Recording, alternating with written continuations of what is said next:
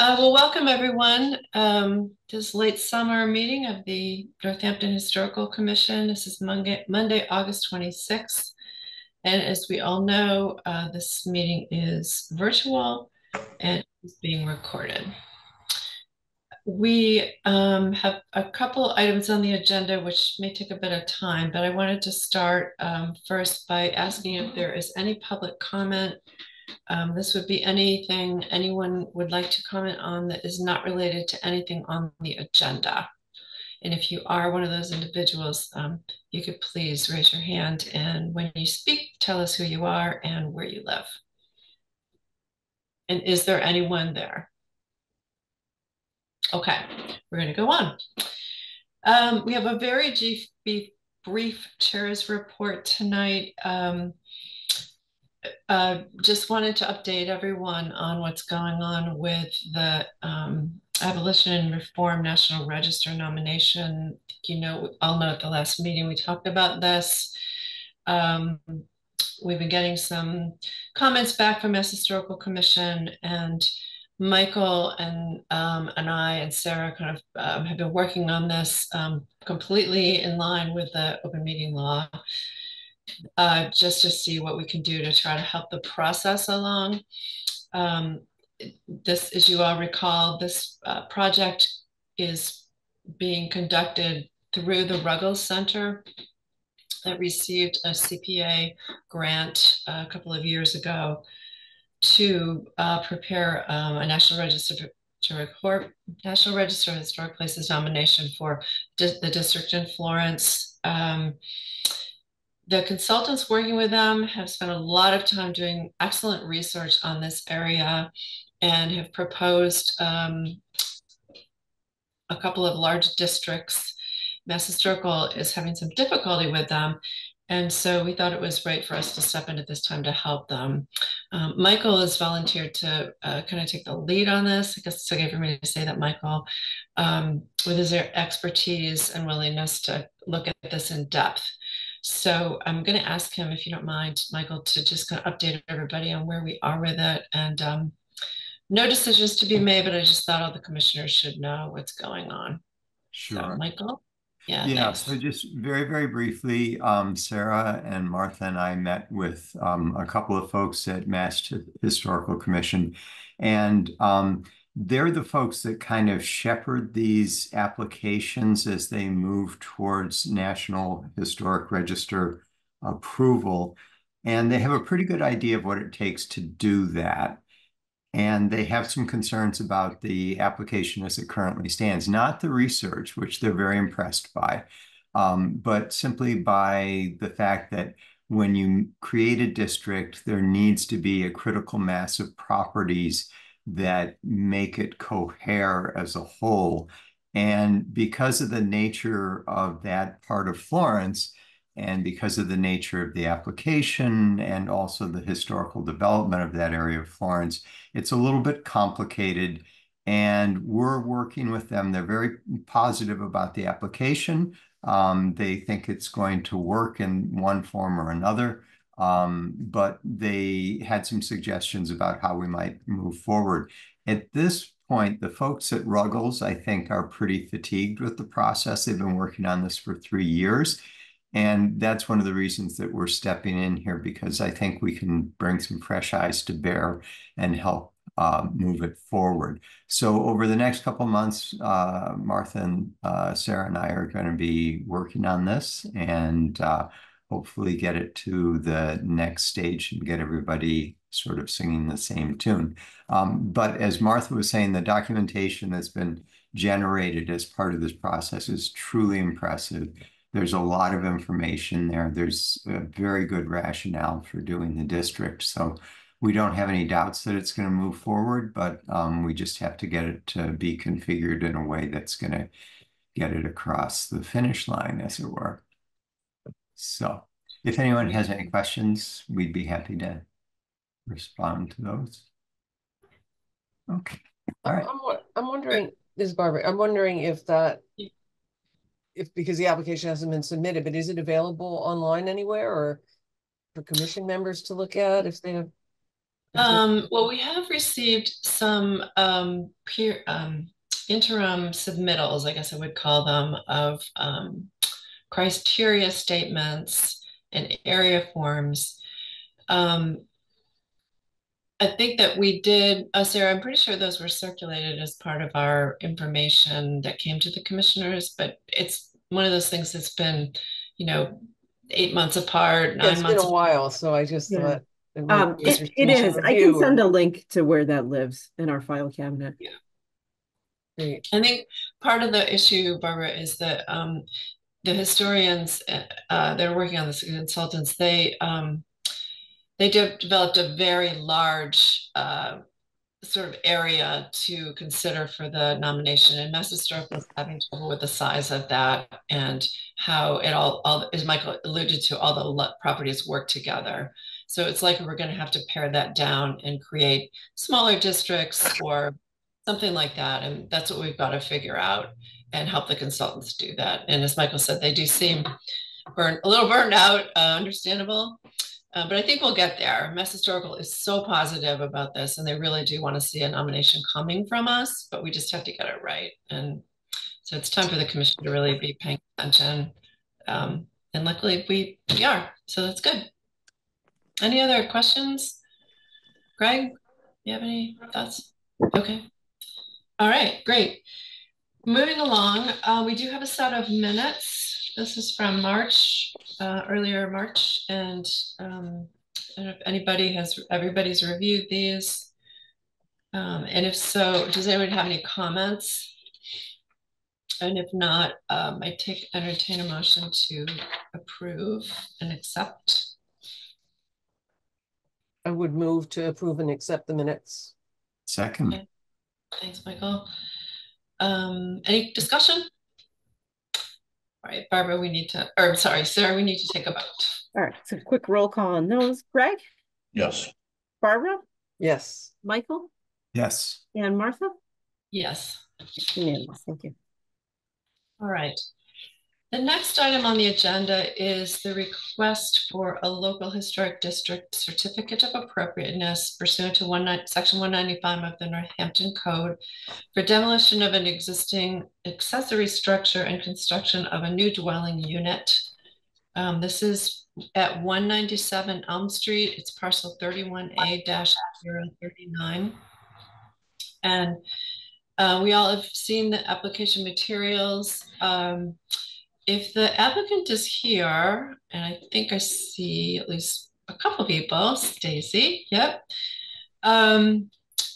If you have a presentation, we would love to see that sort of up front so that everybody has a equal understanding of what's going on or what's being proposed. And then the commissioners will ask questions and we'll have our discussion. So. Can you hear me? Yes. Okay. I don't do many Zoom meetings, I'll be honest with you. So the presentation is pretty straightforward in the application. There's an existing pool house. Let me stop you. I don't have a video or okay. That's what you're asking for. Okay, so we have drawings, but first of all, Stephen, can you just identify yourself? Oh, I'm sorry. I'm Stephen Ross, the owner of Construct Associates, and I'm representing the Novaks who want to do this project. Great.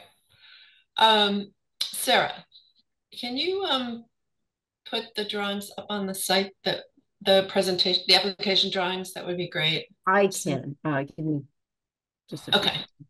Great. While Sarah's doing that, Stephen, if you want to just kind of give a verbal overview of what's being proposed, and then we can take a look. So there's an existing pool house on the property, excuse me, 20 by 20 that we'd like to tear down because it's non-conforming at the moment and in poor shape. And we're trying to create a structure that basically, for lack of a better term, is more of a he shed for Dad to stay in when he comes to visit, and still use it as a pool house, excuse me, when he's not there. It's not a second home. It's a place for him to stay when he's in town, essentially. Okay. And Sarah's going to share her screen here. So if you could just sort of walk us through these, that would be great. I could assert what? If you could just walk us through the drawings to just orient us. As you can see on this first page here, the drawing to the left, it's the existing layout of the property with the pool, and the pool house is to the back left-hand corner, the 20 by 20 structure that I don't know the date of, to be honest with you. I assumed it was moved there when they put the pool in, or it's constructed when they put the pool in. It's a shed basically with a cement floor poured inside of it up against the framing. So, and currently it has the pool equipment in it, and there was rough bathhouse type situation in the structure. Okay. Yeah, thank you. So this actually shows the relocation of the footprint, I guess I would say. Correct. As you see in the drawing on the left, currently it would be non-conforming to just convert it as it sits now. That's the inside line is the setbacks, the allowed setbacks in the zoning. And if you look to the drawing to the right, it's turned slightly to the left, so it becomes conforming. And obviously it will be a new structure then.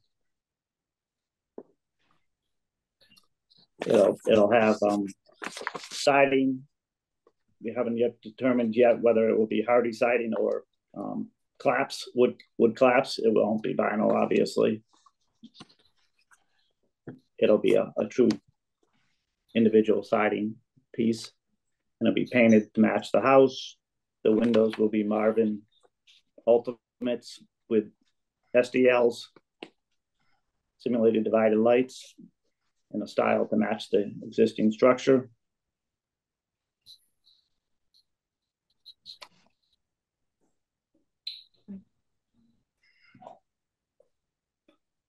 This is just basically the cutaway from what it will be inside of it. It'll be a cathedral space, make it seem a little larger while you're in the structure. And there's actually there's a front porch section you can see in the top drawing, so they'll have a little coverage from the weather. And obviously that window in that elevation is incorrect. This is the existing structure as it stands now. You can see at one point it had some sort of heat source in there, a chimney per stove, and then like I said, it currently houses the pool equipment and has changing facilities in there, very rough. Okay. So let me just talk a little bit about the demolition demolition as it applies to the historic district, the local historic district. The way the local historic district's language works is we, meaning the commission, can approve a demolition permit only if the building or structure to be demolished has been determined to have no significant historic merit or historic relationship to the district itself.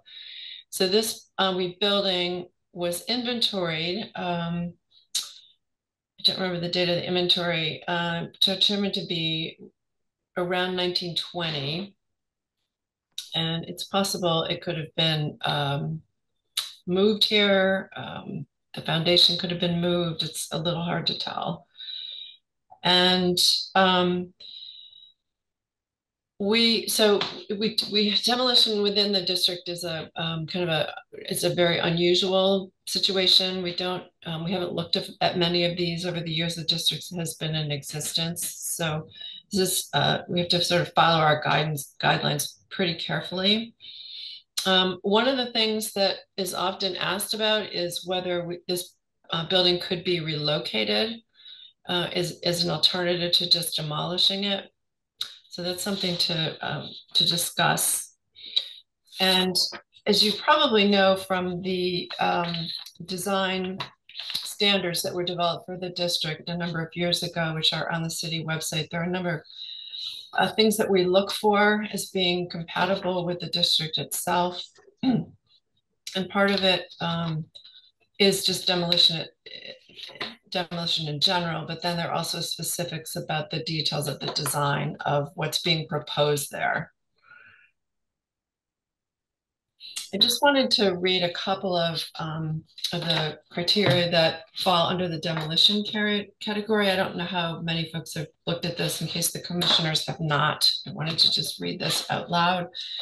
The first is where a new building or structure will replace a building or structure to be demolished or removed. Approval of the new structure by the commission is required as a condition to approving the demolition permit. So that's why we're here. In addition to the plans and specs ordinarily required for a new building or structure, the applicant shall submit a timetable and such other guarantees and assurances for the completion and replacement of the building or structure as we may require. If this building is demolished and we determine that it can come down, we will ask that the building be completely documented. So that would be including details of elevations, any notable architectural features, and that these be measured and that photographs be taken.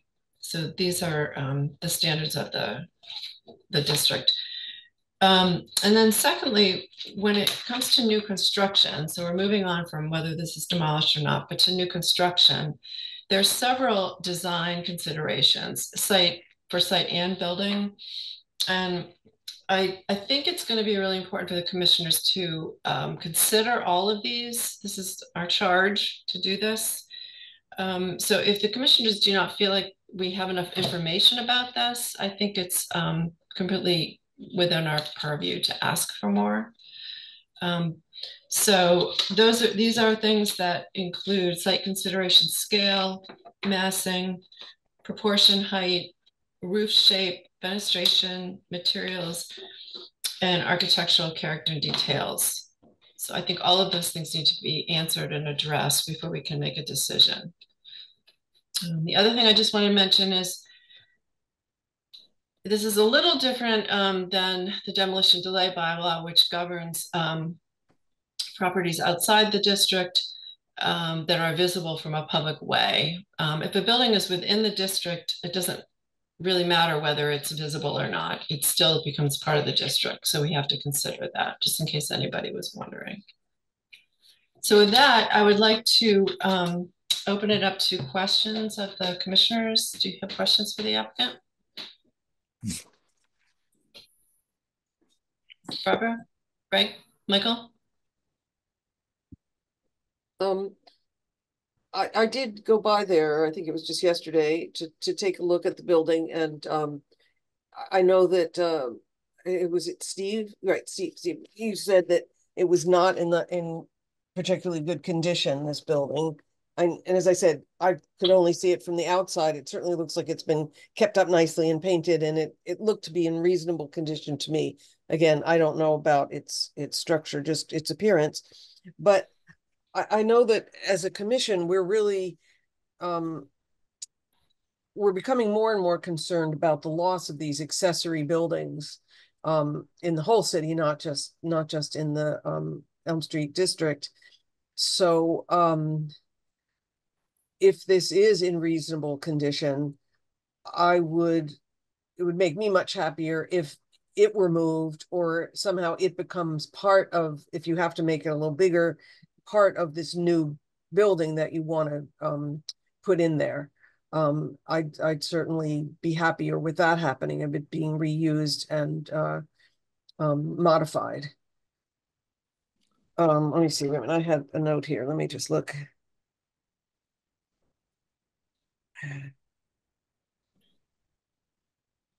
Oh, sorry, I think that's all I have to say at the moment. Is that something that was considered, trying to retrofit that building? It was built as a shed, so everything it doesn't conform to the standards that we would want for a new structure. You know what I mean?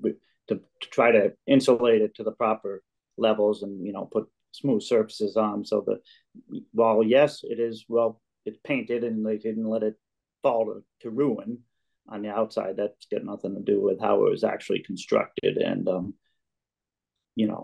the cost of turning it and moving it, and essentially I would have to jack it up, put a new foundation in to turn it and make it a conforming structure. And by the time I do that, it's more cost effective for the customer, and the end result will be a better product for the homeowner, with a new structure that hopefully meets your approval. Okay.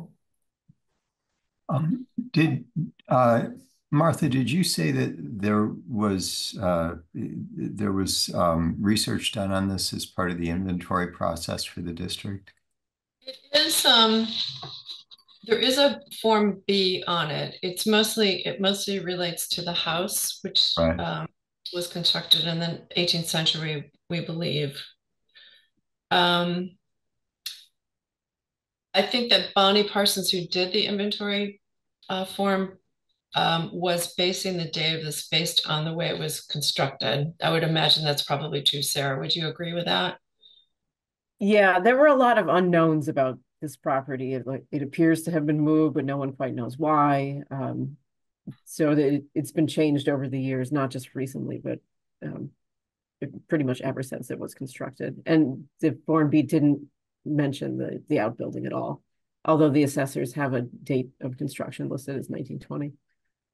Okay. So they say that this was built in 1920. And that's all we know from the inventory, the structure that's there. The question in my mind, the question is if it's a shed that was built in 1920,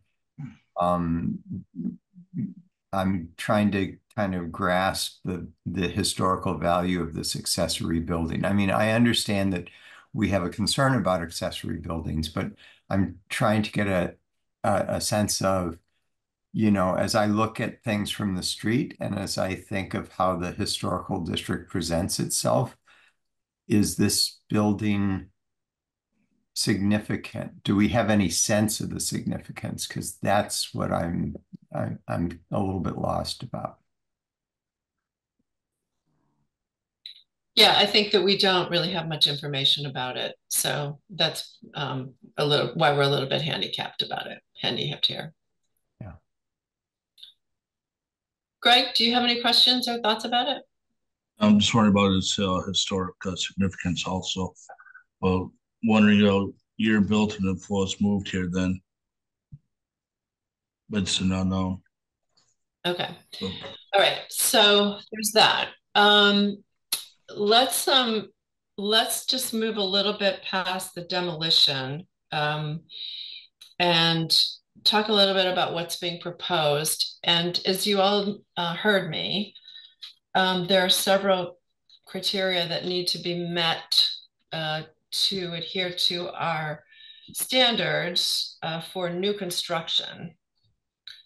And I would like the commissioners to weigh in on whether they feel like they have enough information about all of these elements to make a determination if we were to approve a demolition.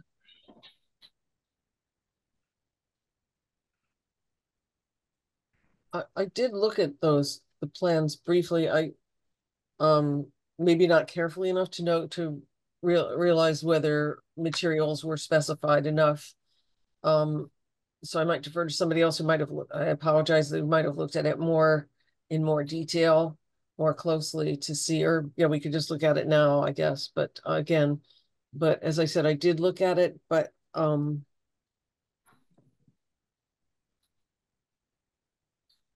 this is, yeah, Stephen yeah, has right, outlined materials. right.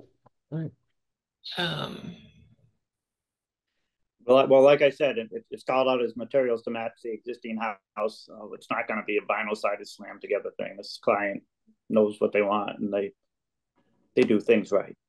I've worked for them many times on many projects in town, and they don't skimp. Basically, is what I'm trying to get at. Mm-hmm. Let me ask you this.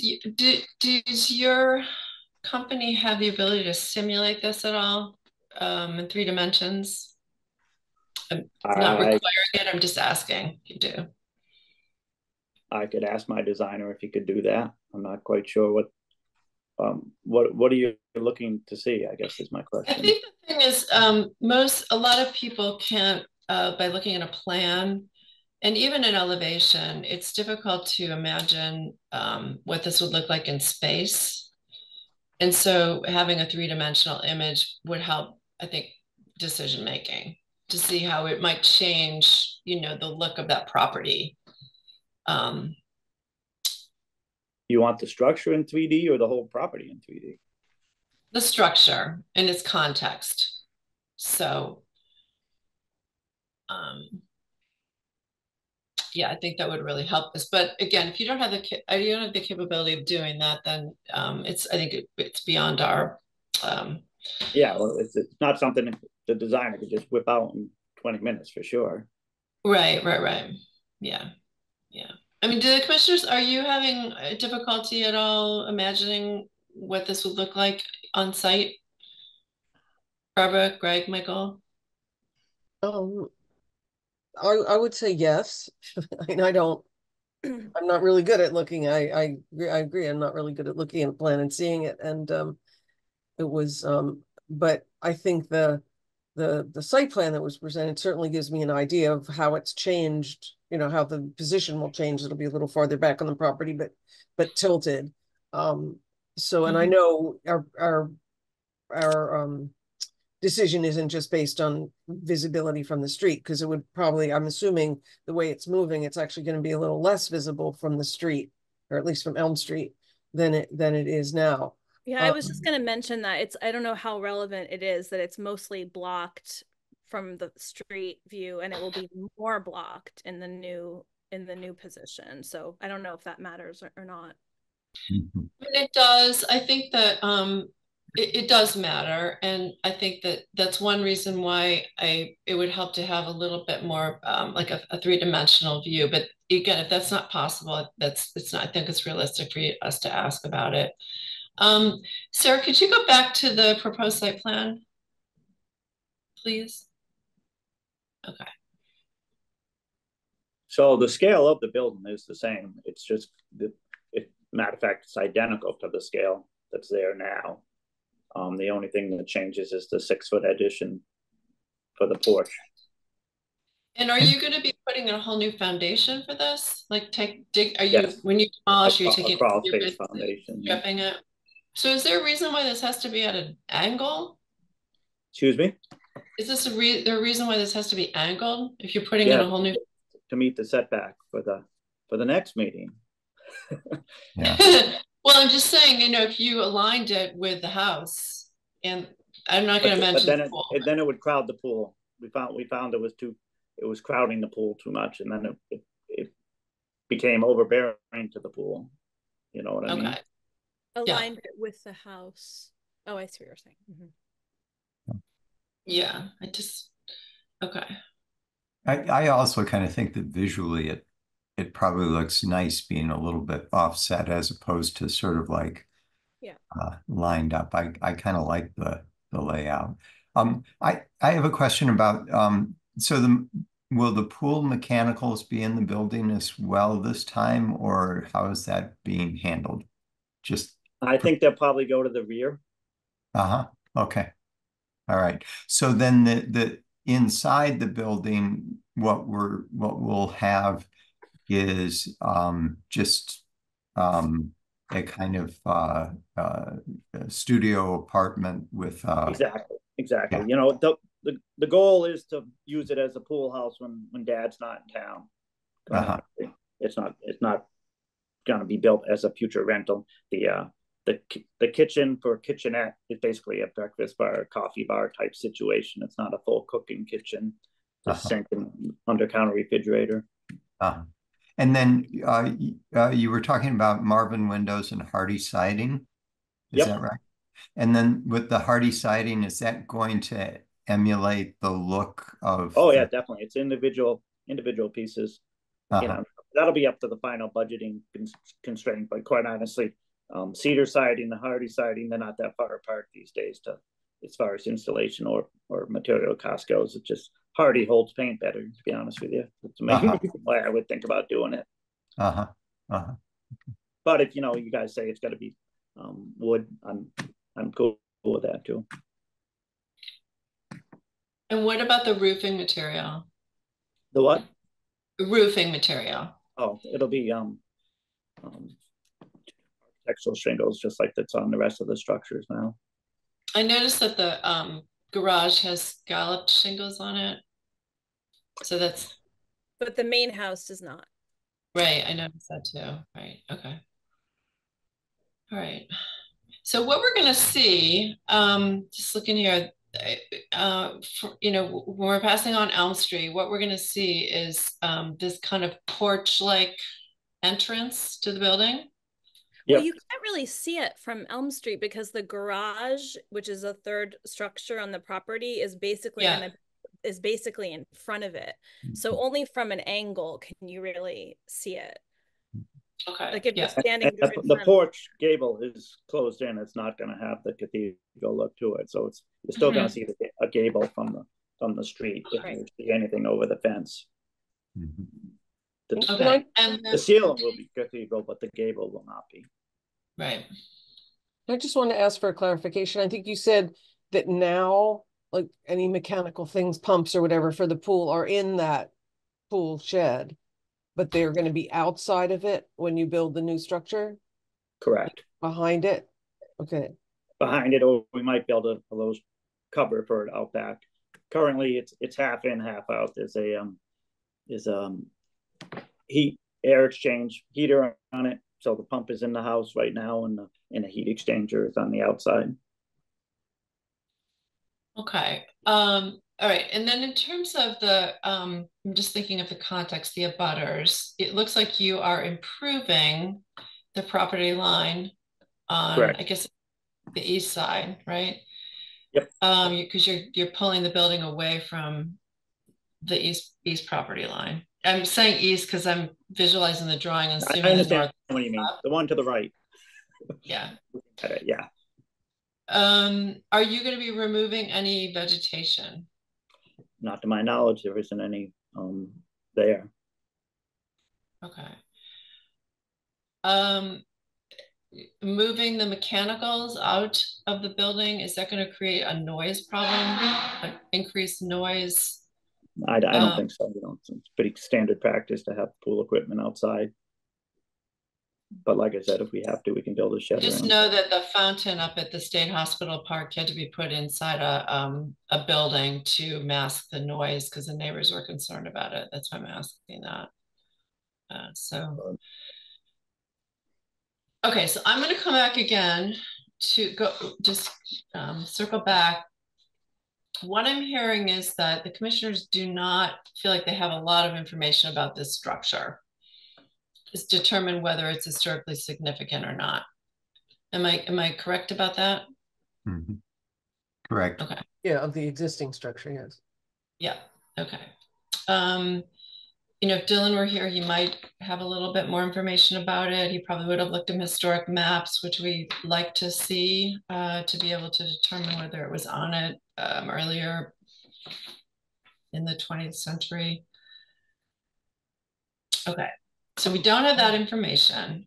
And again, I'm going to ask, does everyone feel like they have enough information about the scale of the building, its impact on the site, the massing of the new building, the proportion, the height, the roof shape, the windows, the materials, and the architectural detail? I think it would be helpful if possible to get some sort of 3D representation of it, and in sort of putting it in situ so we could see that. And I just have one other question, Martha. Normally, during our meetings, if there's someone who wants to comment on a specific agenda item, we allow that public comment. Yes, I'm getting to that. So you're going to get to that. Okay, I just wanted to make sure. I didn't know if any of the people were neighbors. Okay. Yeah, I just want to make sure that all the comments from the commissioners or questions have been answered, and my own, of course, too. You know, I think that some of the things that you were pointing out, Martha, it would be helpful to me if, even if we don't have a 3D rendering of it, would be helpful to me if we could get, for example, on the elevations. I know they're done to a scale here, but it'd be good to know, like what is the height of the roof? And how does that compare to as I understand it, it's being presented as it's equivalent to the existing structure, more or less, that we're going to have the same dimensions. But it would be nice to see that at least specifically in the documentation itself. So if we could get that kind of information as far as the shape of the structure, that would be helpful. Am I missing it somewhere? Is it already there? I don't know if he did it, quite honestly. And the goal is to make the pitch match identical to what it is now and everything. So the only difference would be it's going to be slightly higher above grade to get the siding the 8 inches away from grade. You know what I mean? Right now it sits right on the ground. So in essence, it would rise about 8 to 12 inches from where it is now. I see. Okay. Yeah, that's the kind of thing that I was just trying to get a sense of. I mean, we are basically talking about... I was very aware of wanting to stay as close as possible to matching that existing structure. That's exactly why we stayed with the 20 by 20 footprint, because that's exactly what it is now. And the roof pitch will be identical to what it is now. So all those things aren't going to change. Like I said, the only difference will be how much we need to elevate it to get the siding away from the ground. I personally am not a fan of raising structures too tall, which I see a lot. I see it happening a lot in this town lately, where they are putting too much foundation underneath the house. It's just wrong. That is absolutely true. Okay, Greg or Barbara, do you have any other questions? Okay, so I'd like to just give opportunity for others in the audience to comment if they'd like to. And as I said, please identify yourself by name and where you live. Martha, I'll just jump in quickly. So this is the 1902 Sanborn map, and the shed is shown here, or a shed. There's no way to know if it's the same structure or a different structure, but that it looks to be in the same location as the existing structure. So right where the date stamp is, if you can't see my mouse. Yes. Okay, great. That's helpful. All right. Is there anyone in attendance who would like to speak about this or ask questions? We'd be welcome. Comments are welcome. Yes, Marty and Marisa. Yeah, well, we understand the need for this, Stacy, and for the home. And we appreciate... Marisa, tell everybody where you live, please. I live, and who you are. I'm the property east of it, so 187 Elm Street. So it's the house, it's the neighbor. Next door. Yeah, right next door. So I definitely size, was a little bit of a concern to see. I'm glad to see where it's going to be placed. I feel that the application is kind of lacking in specifics. It's something to say, well, they do a good job. They're going to do this. They're going to have taste. They got not the owners, but you're speaking of the architects or the builders. But really, I feel in an application there should be more specifics. And again, you pointed to the stats on the building. It really needs to be more exact, I would say. And if you say you're going to put mechanical pieces outside of the shed, well, we certainly like them covered. We have indicated, and when I say we, the district, I know they have to be covered by a shrubbery or fence or something. And you say, well, maybe we'll build a shed, maybe not. If this is my yard next door, I kind of say, well, maybe you're going to build a shed. What kind of shed? You're going to tell me it's tasteful? I don't know. I mean, I kind of want to know what you're going to put there. Are you going to put shrubbery around it? What kind of mechanical pieces are going to be there? So that's a little it's a little vague for me. The porch will, I understand why you would want a porch. It's very nice for someone to sit out there. Will change. Probably doesn't go with that style of that house, but if the district decides that's fine to put, that's fine to put. But I think that's why I just feel that there's some specifics here that are lacking that can make this more presentable to the district. We don't have a final say in it, you all do, but as you were going along, that's my concern here. Marty, do you have anything to say? Well, it seems to me that that pictures from the street would be helpful. I mean, we're talking about what it looks like, but we can't really see what it looks like from here.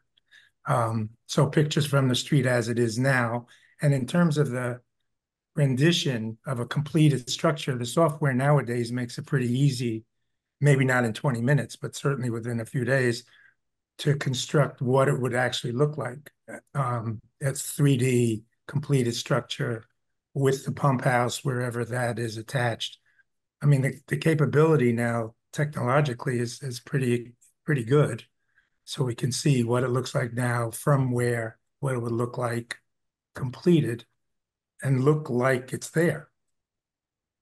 So that would be the best way in my mind to understand this better. The drawings, they look different and the size looks different. You're saying it's 20 by 20, but it looks like a rectangle. So it's confusing. It is 20 by 20. I know that for a fact. But the pictures. If you look at A2, you see the size of the structure. It is 20 by 20. Actually, you didn't put the width I just noticed on it, but I believe it's somewhere else, because that was our goal, was to stay within the size of the existing structure. The only add-on is the 6 foot for the porch. Yeah. The 6 foot forward on the porch. Forward, correct. But so then some of the construction, so that's why it looks like a rectangle, because it is. Okay. Yes, exactly. But that's why we also turned it and tucked it back a little more into the property. So for me, I think more realistic pictures of what it is and what it would look like with the software that's available would be helpful. I'll have to design and see if I have time to render that. Thank you. Thank you. Yes. Is it Lily? You're muted, Lily. Lally. I'm probably saying that incorrectly, but you're muted. Lally's muted. It's Lale. You're muted. Lale. Okay. Lally, you're muted. Now you're frozen. Oh no. There you go. Oh. No. Here you No. go. There you go. So please identify yourself and your address. Thank you very much. I'm Lala Burke. I am the other neighbor on our backyards adjoin each other. And Marty and Marissa have said what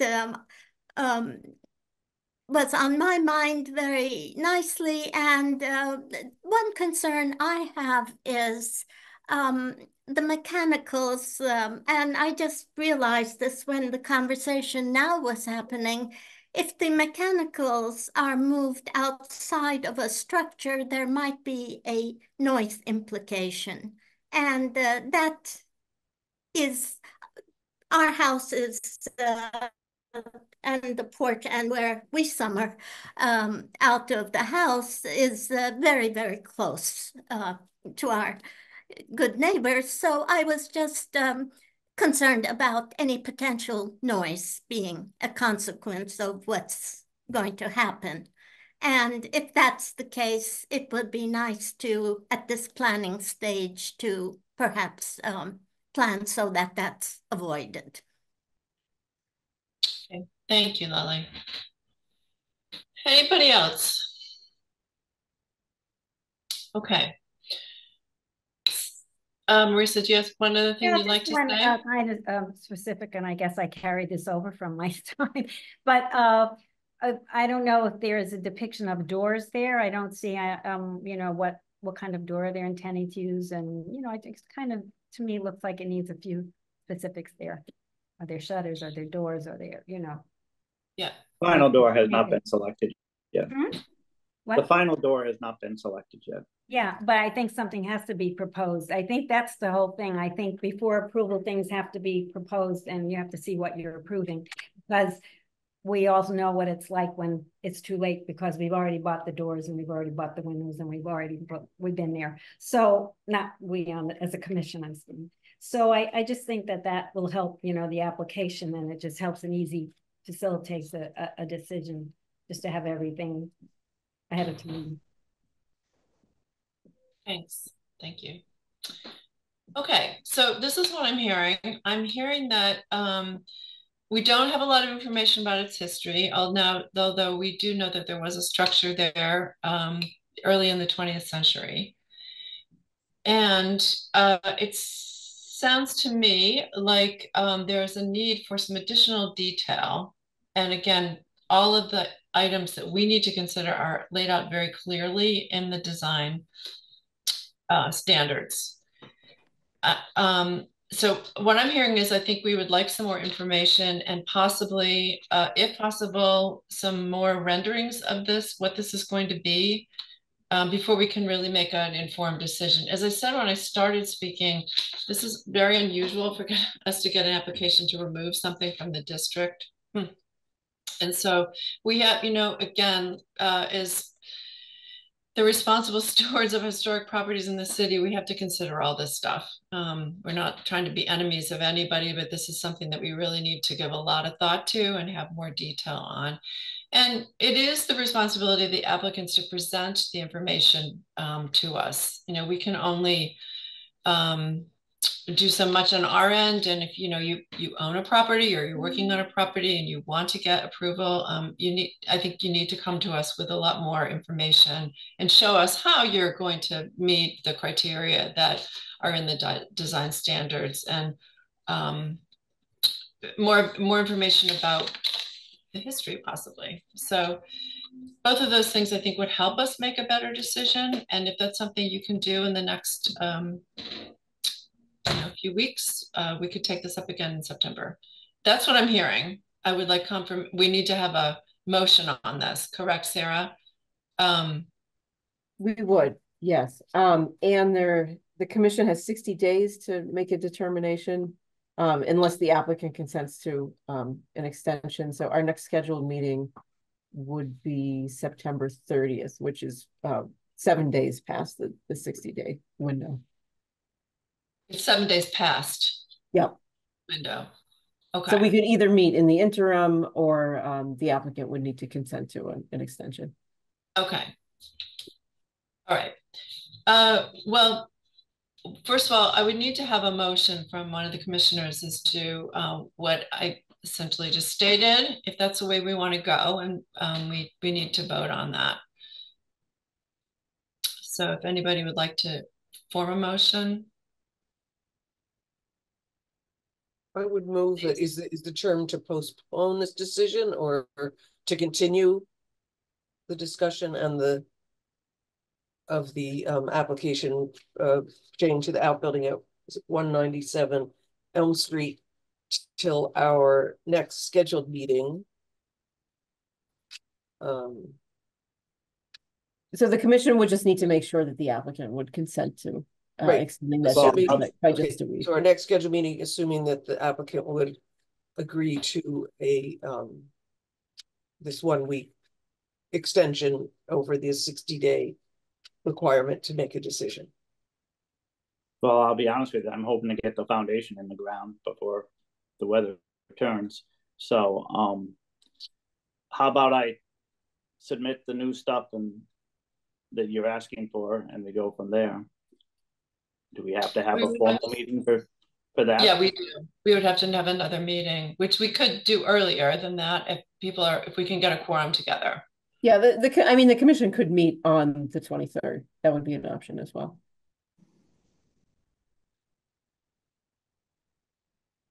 That's fine with me. I do think that, you know, that some of the notes you may have on the specific things that people were asking about, I think it's important to be responsive to that. I also think that, as the neighbors suggested, the mechanicals are part of the structure, and how they're going to be handled is an important part of the application Right. as well.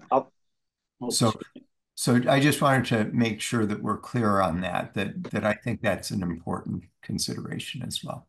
And not, it's this idea of having a sense of what the whole package is going to be like and how it's going to affect the historical district and the neighbors and et cetera. So I think it'll be helpful. So I could just amend my motion that pursuant to receiving more details and information as we discussed at this meeting on the project at 197 Elm, the commission would meet on September 23rd. And again, that has to be assuming that we could get a quorum for that to continue the discussion for this project. So would that work for the commissioners who are present? That'll work for me. I think so.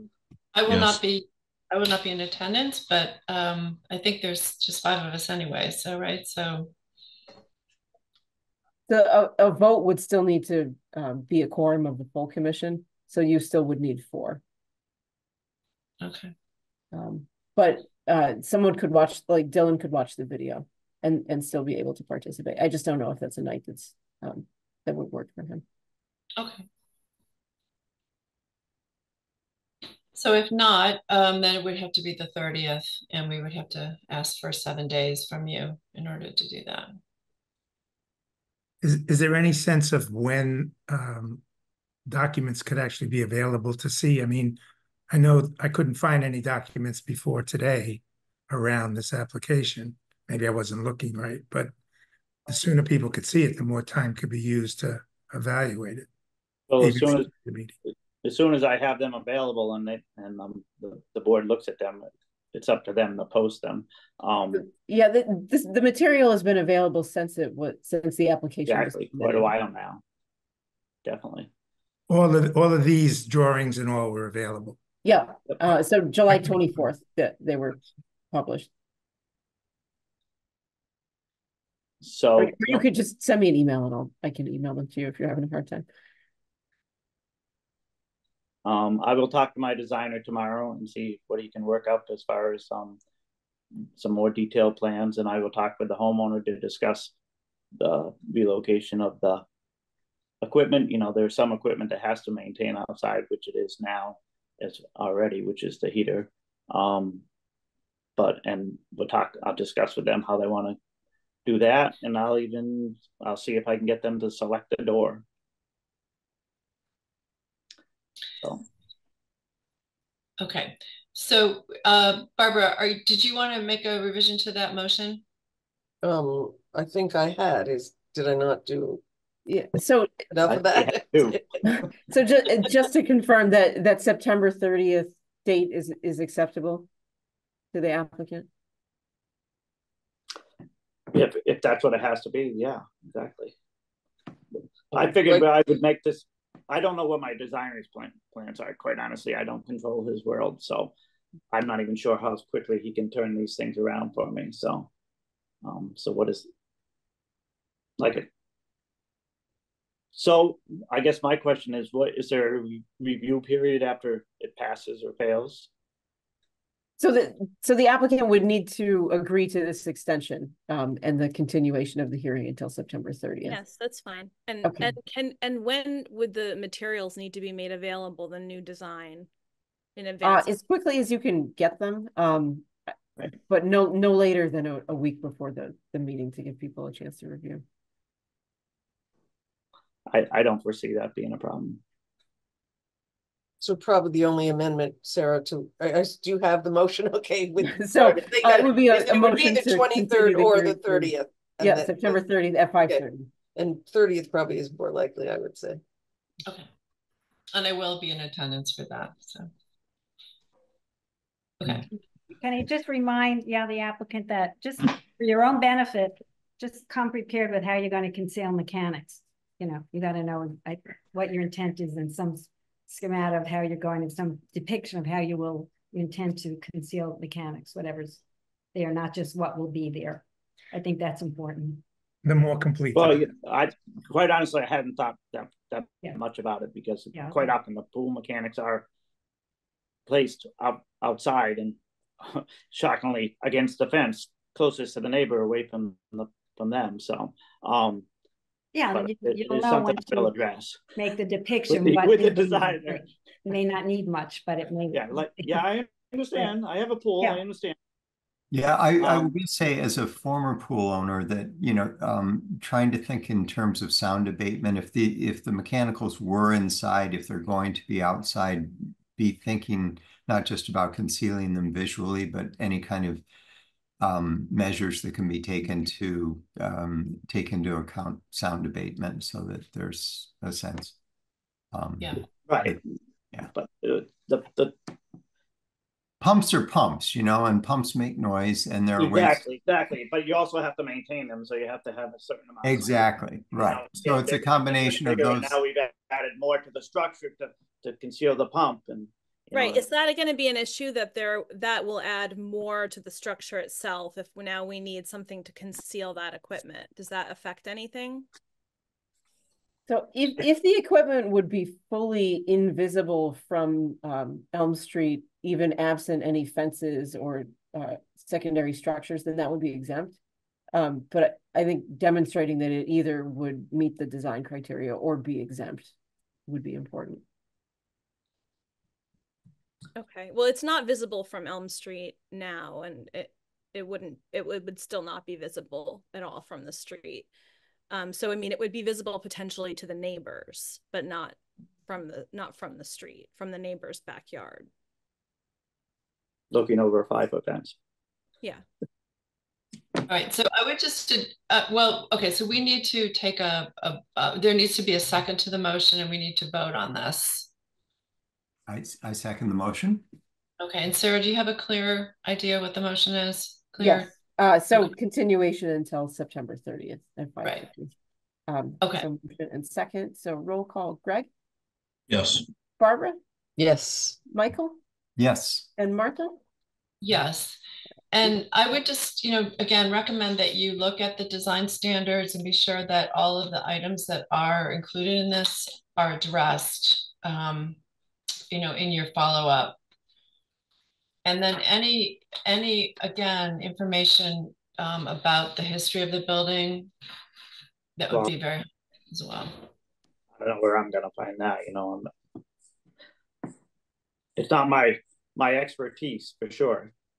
I mean, all the paperwork I have on it, none of it has shown up from the different site plans I have. It's not on there. So, okay. I don't know what to tell you. It's not like it's signed and dated inside. I'm just saying that it's something that we have to consider, obviously, if the building. I understand that. I just don't know how to go about dating when it was there.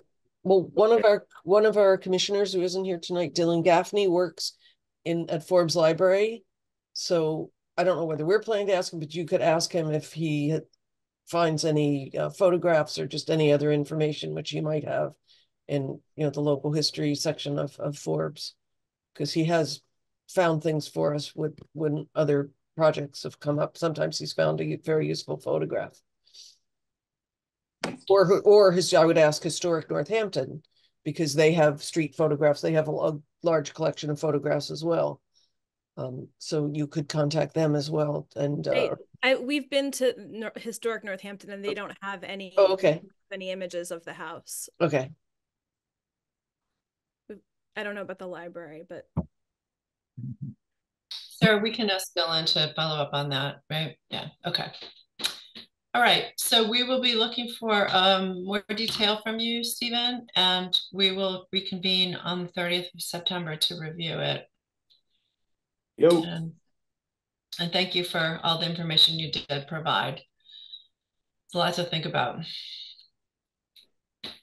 Okay. Okay, thank you. All right, we need to move on to the next item on the agenda, which is the Section 106 review for the Crafts Avenue Downtown Housing, Valley CDC. District. So thank you for keeping us in the loop, everybody. Oh, you're welcome. Yes. Thank Just you very much. you're welcome, Lily. Um, the as you probably read in the staff report, because this project, ma'am, I hope I'm saying this right. This project is receiving some federal funding or funding that's coming from the federal government. We need to review the plans for this, and if we want, make an opinion about it. It's not something we need to vote on, but Mass Historical, because it's in the historic district, Mass Historical will want to know if we have any thoughts about it as they continue to work with the federal government through Section 106. So it looks like we have a representative from the architects, maybe two representatives. Yep. So you have Bill with Valley CDC, the owner of the parcel, and then we have Jill with the architecture firm. So Jill and Bill. Jill DeCourcy with Jones Whitsett. Yeah. Apologies, I couldn't change my name on the Zoom. No worries. Thank you for both appearing. And yeah, so you you submitted some your PNF, so we have that information that you pulled together for that. Do you have any? Can you just kind of give us an overview of where you are with things? I know you presented for us before. We made a couple of suggestions, and it looks like you prepared some response to that. So if you could maybe just bring us up to speed, that'd be great. Sure. So I can share a presentation. And then we can kind of just go through there. Perfect. And can I get permission to share screen? It should work now. Okay.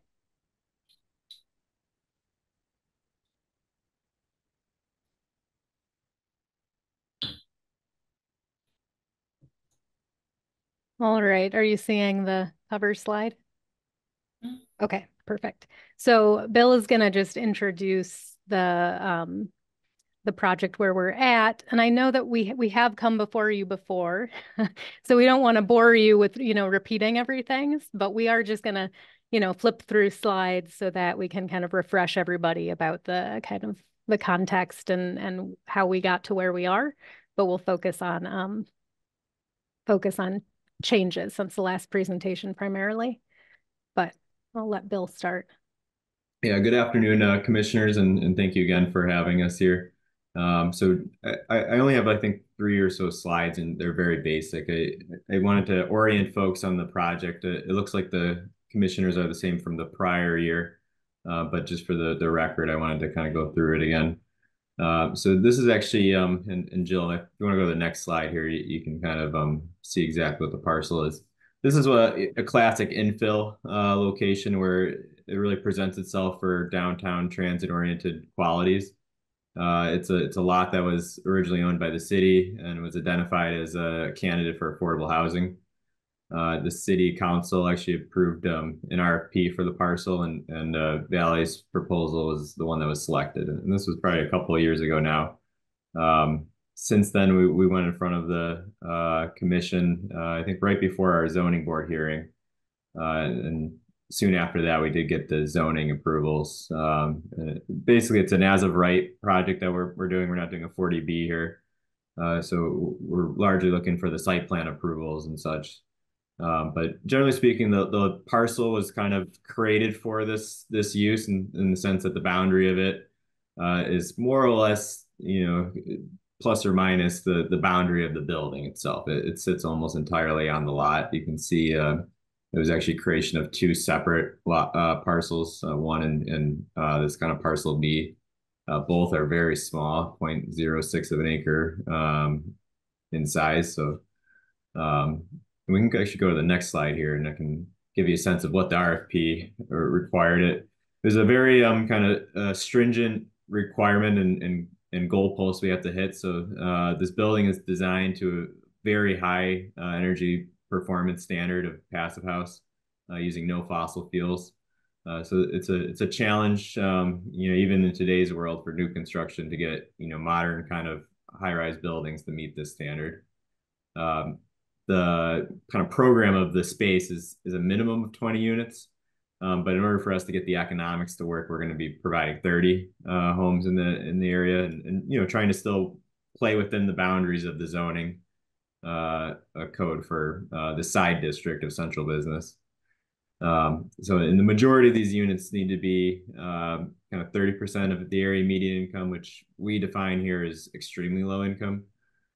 Anybody in that criteria is considered at risk of being homeless, and that is really the genesis of this RFP, is to focus a lot of the attention towards providing homes for people who are currently unhoused. If we do not show progress or build towards it within the 5 years, the parcel actually reverts back to the city. You can go to the next slide and I can give you a little, that's perfect here. So basically out of the 30 units, we'll have an elevator that runs up and down the building, which I think Jill will kind of talk a little bit on, but it'll be highly accessible with we'll be providing it also Department of Mental Health tenants here. We'll be providing 20 of those at extremely low income. 10 of them are going to be at like a moderate kind of workforce at 60% AMI. And then the ground floor of the program space is actually going to be on-site property management and then a resident service coordinator. So this is a kind of a new position that's been formed where they're basically on site, separate from the property manager, and they're providing resident services. So they're helping folks get onto food stamps. They're basically kind of liaison on really any issues that come up on site. It really helps us for these larger buildings kind of reduce issues that would be dealt from like emergency responders. So having that on-site presence from the property manager and resident service coordinator, I think is going to be very professionally ran building, and I think will be a really good asset to have downtown, particularly because it relates itself well to that transit-oriented qualities. I don't know if that's my last one here, but I don't know if we want to pause and talk any of the program or if we want to just kind of dive right into the historic. I mean, that's really the meat of, I think, what we're looking at here for the 106 review. I did just want to orient commissioners on the project itself in case folks are wondering. I think it might be maybe useful at this point just to give a quick update on where we are in timeline, just so you know. I don't know if you want to speak to that, Bill, or I can just say that we are, getting to about 90% CDs, so we're pretty far along with the process. We are going, have submitted for our final passive house certification. So that's kind of where we're at, but there's still the whole funding round to go. So that is where the Section 106 comes in, and that's what Bill's going to be doing for the next year, is working and getting funding for the project. So just to give you the picture of where we're at time-wise. Does MHC require the 90% for the PNF? Not that I'm aware of for the district review. Okay. I think you'd see that for like a historic building that's undergoing like a certain type of application, but I think for the 106, they're looking more at the the elevations, and they're really trying to understand color context and such. Okay. I think the 90% plans really came out of one of the grants that the city secured for the project to advance to like construction ready plans. Mm-hmm. Yeah, so I think what we're looking at, and just, what's on this slide anyways, is showing where the project is, the yellow dot within the downtown historic district. So it is a site that is undeveloped. So it's all new construction. It's not, in conflict with anything existing on the site, but it is, our goal and understanding that we want to be compatible with the district and not detracting from the district in any way. And there's a number of different factors influencing the project, the historic district, the context. Also, it's in a form-based code overlay zone. So there's some very prescriptive design guidelines from the zoning standpoint. And then it's also passive house. So a lot of different competing elements there. But we're here because of the historic district today. And just again, looking at the site plan. And like I said, I'm not going to go into as much detail because I know you've seen this before. If you do have questions, I'm happy to do a little bit, to talk a little bit more, but just kind of the overview, the site. Bill had located this. It is an unusual shaped parcel. We are trying to maximize the footprint as much as possible, just to get in as much affordable housing as we are able to.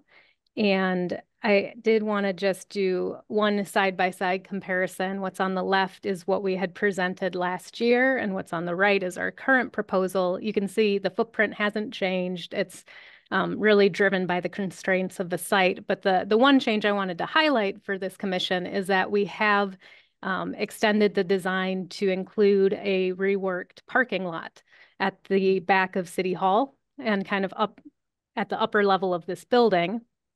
So because there is a 20-foot retaining wall as part of this project, it requires a lot of excavation. So we were going to be excavating pretty far into the parking lot anyways. And we are also now, and this is one of the more significant changes that has happened since our last presentation, is that the building has changed its mechanical system to be from VRF to now be ground source heat pumps or geothermal. So that's really great for the project from an energy performance standpoint. And it actually has some, I think, positive impacts on the overall design of the building as well. So in the parking lot comparison, so we have the new parking lot being designed because that's where the boreholes for the geothermal are going to be located. So it's already being torn up. We might as well rework it. And this addresses some of the safety concerns and the efficiency concerns the city had with that lot beforehand. The impact to our building in terms of the kind of historic context is that we now have a much larger buffer between our building and the parking lot, which allows for considerably more kind of landscaping around the north and the west side of the building. So I think that will sort of soften the building in its context and kind of ease that relationship between the building and its neighbors. Okay, this is the site. We're all familiar with it. We're next to City Hall. We want to be a good neighbor and respectful of that. One additional change since our last presentation is that we actually reduced the overall height of the building a little bit. It actually is 4 feet shorter than it was the last time we presented. That just in the process of detailing mechanical and structure, we were able to get a little bit of efficiency out of getting those together and shrink it down. So I think that is going to be just a positive in terms of how it fits into the immediate context of the area. And you know, precedent for the design, we looked at new construction downtown, trying to figure out what was most successful in buildings like facade depth and decorative cornices and the use of masonry materials. And we also looked at multifamily residential because this project is 100% residential. So our historic apartment buildings in Northampton do have a somewhat different character than the downtown commercial buildings. So keeping both of those in mind in the design. And then, as I had mentioned, we are in the form-based code overlay area for a central business district side street. So it's not the main central business district, but the side street. And there's certain requirements that leads to in the massing and the design of the building. So this is walking through how that form-based code influenced the overall design of the building. Of course, it sets the height limitations, and the code requires a setback at the front of the building, which we wrapped around and extended to create a roof terrace for residents. And then it has requirements for dividing the building into 3 parts and emphasizing vertical bays, all of which is great. It makes it more compatible with the surrounding buildings, so we're in favor of that. But this is, you know, largely what drove us to get to where we are right now. So here is the view from Crafts Avenue. You can see how we are breaking up the building. Instead of having just one monolithic structure, we're using the slope of the hill to try to step the building down. That setback allows us to do that roof terrace, which again helps to reduce the scale of the building the feeling of the building in scale on the south side that we're looking at.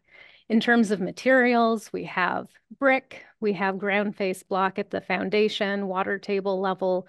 We have some, a little bit of like textured brick where we're doing some three-dimensional horsing. And then our secondary material between the windows is going to be a vertical plank fiber cement siding with kind of about an 8-inch vertical spacing.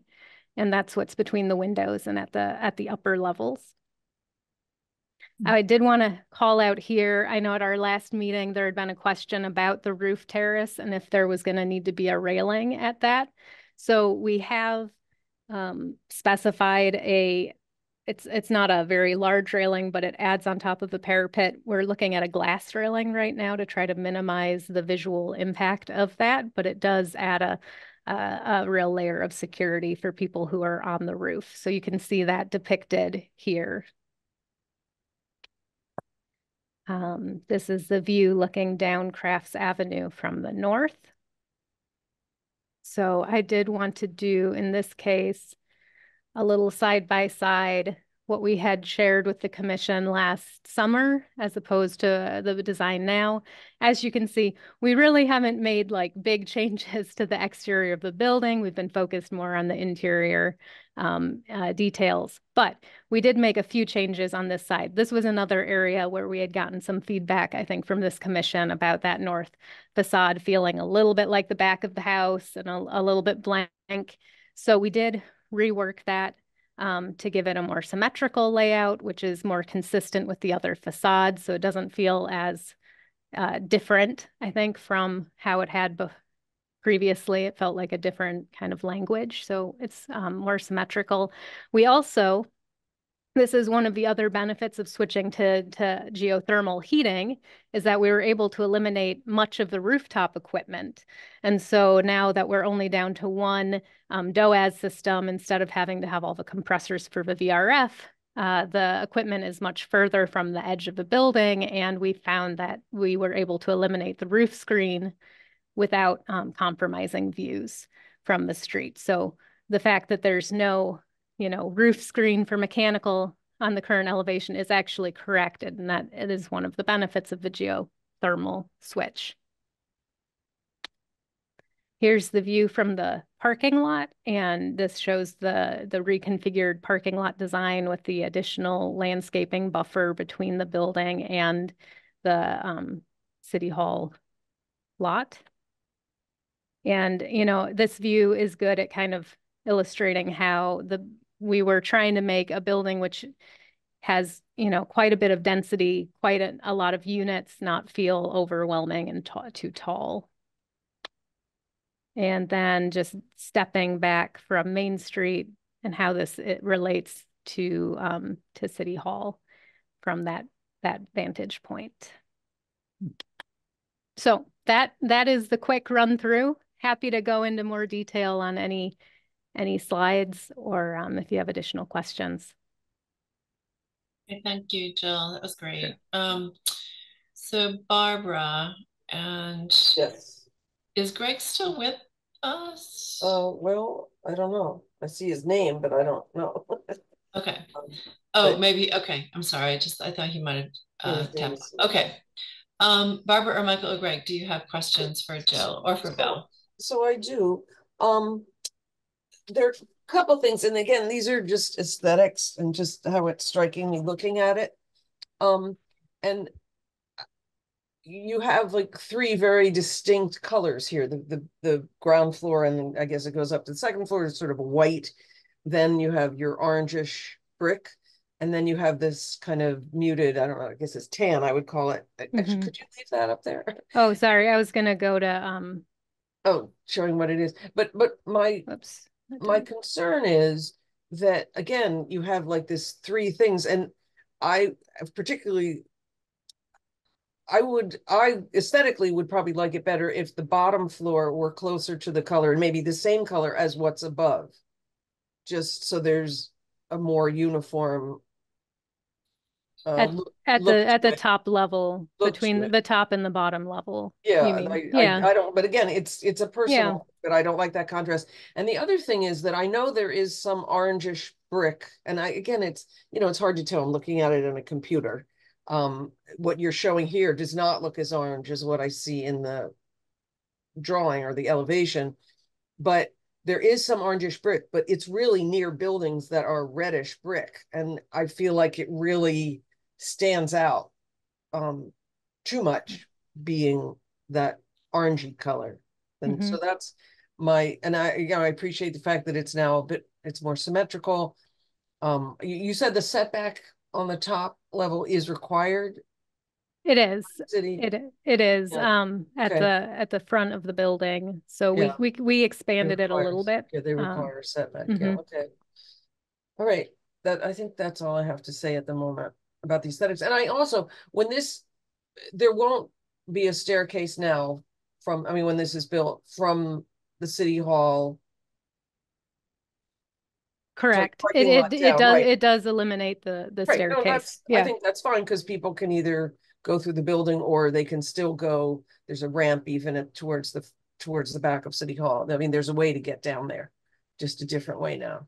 Okay, thank you. Yeah, and just to chime in, I think that staircase was actually going to just be demolished originally. So I think the goal of this was almost kind of twofold, where instead of rebuilding this retaining wall, they looked at, hey, can we put a building here? And that actually was really the seed of this whole project. So it was important. No, it makes sense. I just wanted to clarify that I wasn't seeing that a staircase had been snuck in. The staircase is in really poor condition. I know. I agree. Lately, but it's falling, right, and it's needed significant repairs. And there also is the new staircase and ramp in Pulaski Park as well, which goes to the same place.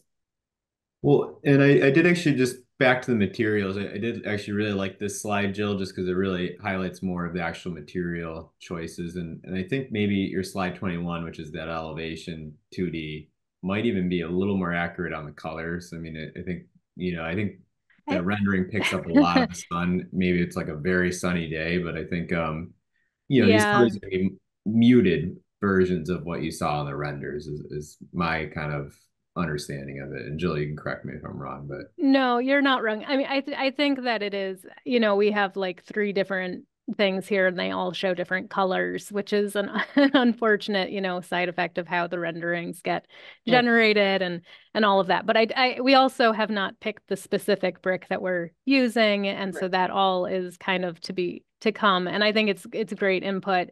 Do we go more towards the warm colors of City Hall or a little bit more towards the brick? There's a bunch of different brick colors in that area. So you've got a lot to select from. But the overall concept for colors is warm neutrals, not too much contrast. Right. But regardless of what the shades are, you have 3 distinct colors: the bottom, the middle, and the top. Yep. Yep. Okay. But I'm hearing you on that base is reading as a pretty strong pop right now, and maybe it could be toned down some. All right, thanks. Michael, do you have any thoughts or questions? Well, I think Barbara points to something important here as far as thinking about how it fits into the area. And when we look at the renderings here, it's one thing to sort of see it when it's taken out of context, but when you're thinking of it in relationship to the buildings around, like this picture here, I'm a little less concerned with the issue of the 3 gradations, very distinctive gradations of color. It's interesting that Barbara's more drawn to like what's happening on the bottom floor, which visually doesn't sort of bother me as much as the top floor does. And I don't mean to, obviously these things, everybody has their opinion about color and things like that. But I think it's important to think about it in the context of what's going on around it and keep that in mind when we think about these, the selection of materials. So yeah, it's an interesting challenge. Yeah. But Michael, I think when we first saw this, I don't know whether I should go through it again, but you're saying the setbacks required. I really don't like the setback. And You know, Yeah. if you even look to the building to the left of it, the way the cornice is there, Uh-huh. and you look to the new building, if you didn't have that top thing at all, then it would just, to me, fit in better. Whereas Mhm. the style of that I agree upper with you about floor, that's why I was saying I think the top part bothers me more yeah. visually Oh, than yeah. I would agree with you. Yeah. Yeah. It sort of floats up there in a way that doesn't, yeah, it doesn't quite tie in with I see your point. Yeah, Michael, and I guess just to speak on that, I think, from this view, I think it's very noticeable, but I think as you walk around on those sidewalks and you look up, I think because of that setback, you actually start losing the ability really to see that upper floor. Hmm. Just kind of how the cornice kind of protrudes out and then how the kind of visualization works. I think from Main Street and then I think from not Crafts, but I think it's New South Street or Old South Street as it kind of connects down there where that original render was. I think that's where you really see that upper floor. Hmm. But as you walk around the building, because of its size, I don't think you would see it. I think you would only see it from this vantage point and then probably the other one from City Hall looking down. Mhm. And in which case, I think from the City Hall one, you started losing the ground floor. Doesn't really come in that clearly because it's kind of down the hill. Hmm. Just kind of just some considerations that we've kind of looked at. Yeah. So just in the color, Jill, you had one image in your presentation that had the palette with the materials. And yeah. Mm-hmm. Yeah, so I mean, I think this is a really very pleasing combination of, I think, very Victorian-ish colors that I think helps pull this building into the context. So I'm assuming that the warm gray brick Mm-hmm. is what would be on the bottom. Am I right So, about and in the middle section is sorry,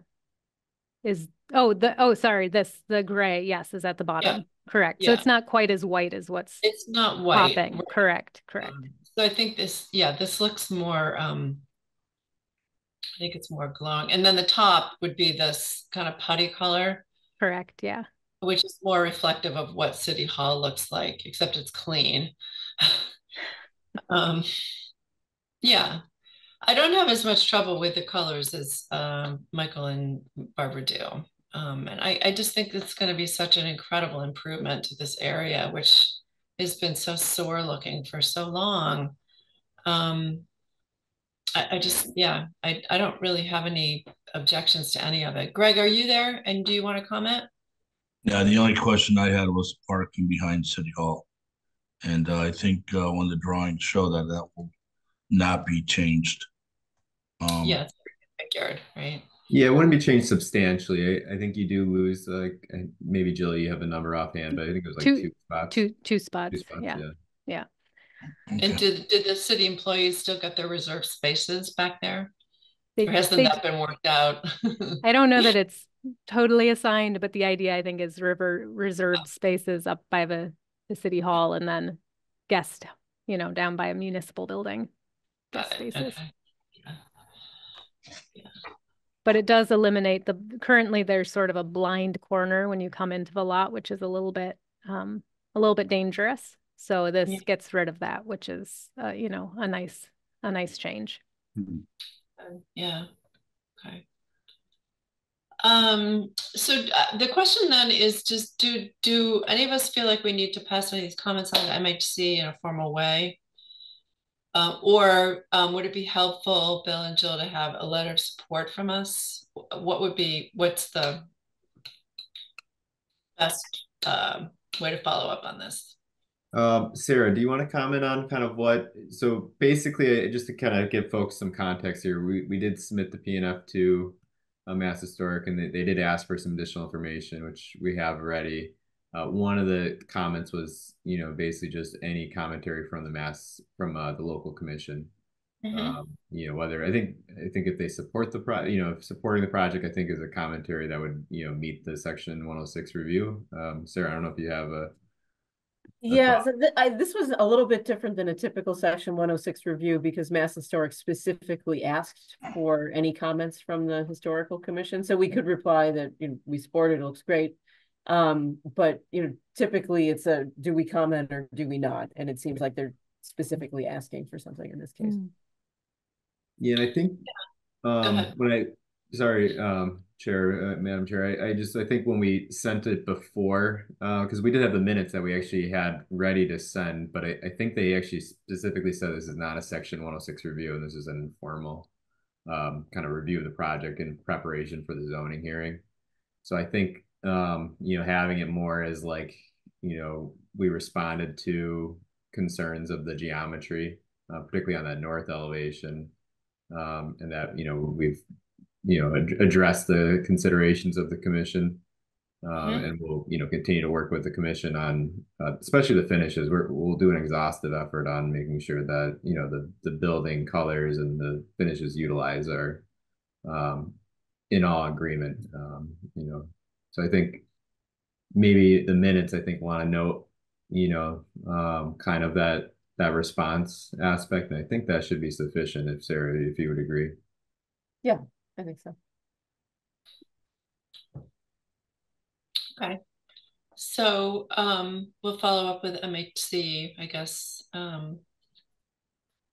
Let them know we're basically in support in a few tweaks, and it'd be great to kind of at some point if you could come back and give us an update on where you are with things. We always like to be updated, so that'd be great. Yeah, of course, and so I think once we get kind of more closer to pricing and everything, I find, you know, we can select finishes now, but, you know, in a year or 2 years, the same finishes may be gone. And, you know, I think I don't want to say that things are going to change from now, but I suspect that, you know, or before this gets underway in construction, there's going to be some changes that will allow us to go back into the commission. Okay, great, good. Okay, well, thank you. Thank you. Well, we appreciate the support of the commissioners and everybody here this evening. Well, you're welcome. We appreciate what you're doing on this project. It's a fabulous project. Yeah, it's so great. I hate that staircase. I didn't live here when it was made, but oh God. I say it's brutalism, and Sarah's like, it's not brutalism.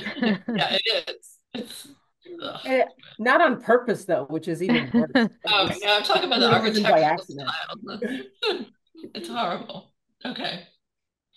Okay. Well, thank you. All right, great. Thanks, everyone. So we have just one other item on the agenda. It is after 7, but I do want to just briefly talk about this. This is the application that we've talked about making in the next round of community preservation funding, which is coming up in the fall. And we had discussed making an inventory to receive some money to proceed with the inventory, which is a strong, as we know tonight from our review of the 197 Elm, and we know nothing about that outbuilding. We're trying to correct that. We have a really long way to go, and I think we need to get started on it. So I don't know if other folks have looked at the preservation plan. There were several areas that were designated as needing inventory. I think it's I think I would turn to you, Sarah, just because you're aware of kind of what the public concern is about these and where we may be able to kind of quell some of their concerns for districts. But I also wanted to point out that there are 3 properties in here that are individual properties that were selected out as being in critical need of inventory. These are all kind of on the outskirts of 2 of them are really on the outskirts of the downtown. One is Prospect Heights, which is off of Jackson Street. And I guess I would be in favor of trying to do those. These are really beautiful old farm house, especially the one on North Farms Road and Audubon. The two that are on the outskirts, I think, are lovely old farm properties, and it just seems like we should deal with those in case someone comes along and buys them and wants to take them down. So there's that, and then there are 8 in the district designation that are considered critical. And I don't know, Sarah, if you have any thoughts about those.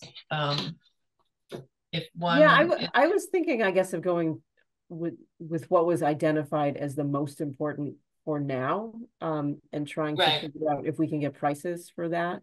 Mhm.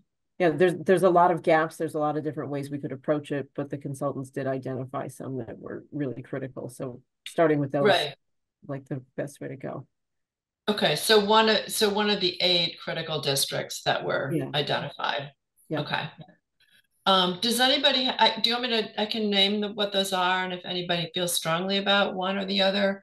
There's Allen Street, Gothic Street, which is downtown, Bay State Village, the industrial part of it, the Florence Center business area, which is important, but remember, we also have a National Register nomination going on for the adjacent part of Florence. So we may want to not consider that right now. Laurel Park, which is the camp that's out at the end, out on Route 5. Leeds Center, North Farms Road, North Farms, the Oxbow, and West Farms. So if anybody has any strong feeling about one or the other of those, I know there's been a lot of concern about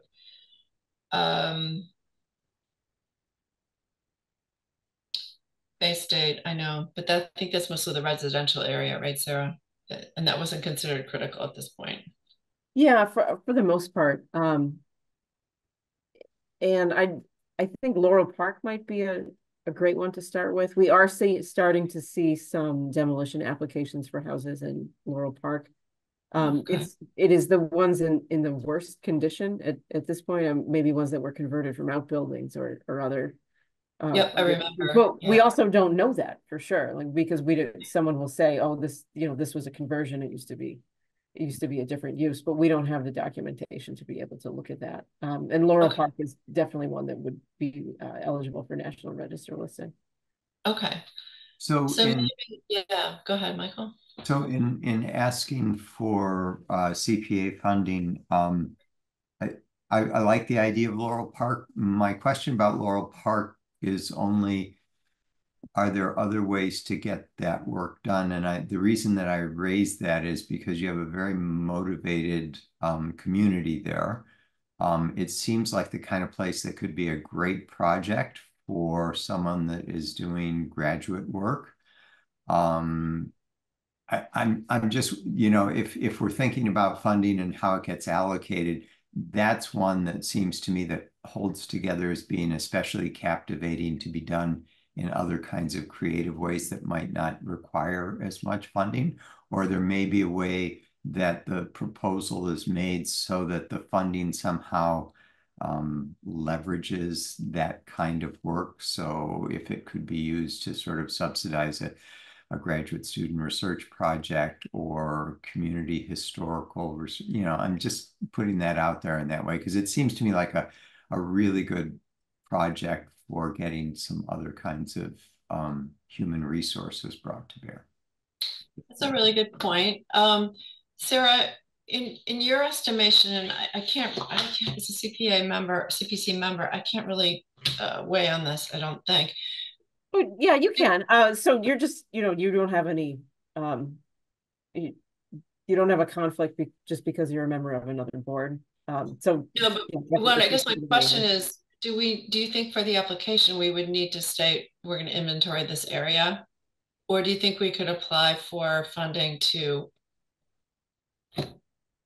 For various areas, and then we decide once we get the funding exactly how it gets used. Yeah, and we could try it. I mean, I know the Community Preservation Committee, and you, of course, do as well, Martha, is really careful about expenditures of funds and knowing all the details of things. So there is a chance that they may ask, and we might not know at that point. Yeah. But if we elaborate on those critical areas, there's not that many of them. That could be a possibility. I mean, we could propose, a few or a few, and just say we're trying to make a final decision about this. I mean, they're all in the preservation plan. So I don't know. I'd certainly want to link the application to preservation plan and say that these are the ones that are identified, and just partly depending on the funding, and then Sarah, if you get a quote for what it would cost, we might have a better idea of how much we could do with that. Yeah. Yeah, we could definitely go that route and leave it open-ended. Because I would think we'd need to be somewhat specific. Yeah. Well, that's what I'm thinking, Barbara. I don't know. And you know, I suppose we could try it being a little more open. And then if the committee comes back and said you need to be more specific, we could reapply in the second round. But or we could make the decision at that point if the committee says, hey, we want to know exactly which one of these areas are going to be inventorying. I think it's fine to go with the idea of saying the preservation plan, we identified areas of critical need. That's what the funding would be used for. To the extent that we get the funding, to the extent that we get a sense of what the costs are going to be to get the work done, we then decide how it gets used. But I mean, all of these areas seem, I would say, with the exception of Florence Center, you know, they all seem to be critical at this moment. So sure. And it's also an infinitely scalable project. You know, if the CPC decided, well, you know, we only have $10,000 at this point, we could do something with $10,000. It wouldn't be a whole lot of Form Bs, but it would be some. But if they were to allocate a larger grant, then we could go a lot farther with them. Yeah, I'm thinking of the, you know, the community CPC has funded gravestone conservation in the cemeteries, you know, large gravestone conservation projects, and they don't ask to see which stones are actually being conserved. So they were just, you know, identified in a preservation plan for the cemetery. So that was enough. Yeah, that's true. And it's not being done in a vacuum, and it is part of an approved plan. And the need is tremendous. Okay, so should we approach it that way and see where we get with how we get with it, and then we'll make a decision as a committee or commission once, if the funding comes through, and how much, what the best route for it is. It sounds good. Okay, and Sarah, I can work with you on getting an idea about pricing. Okay, that would be great. I think that would be the most challenging piece. Performance. Okay, sounds good. Okay, great. Good. That is it for tonight. Does anybody have any other business they want to do? No, I'm still working. I have a historic Northampton meeting tomorrow night. They seem to come in the same week, Monday and Tuesday, and I'm pressing them to try and find a replacement for me. Yeah, I know you're hanging in there. We appreciate it so much. Thank you. Okay, that's fine. I know you need a break. I do. I've decided I really do. Yeah. Well, you're so valuable. It's fine. I'm fine to continue till they come up with something. Good. All right. Well, if there's no other business, we will adjourn, and we're meeting on the 30th, which is good. That gives them a little more time, and I hope they can, I don't know.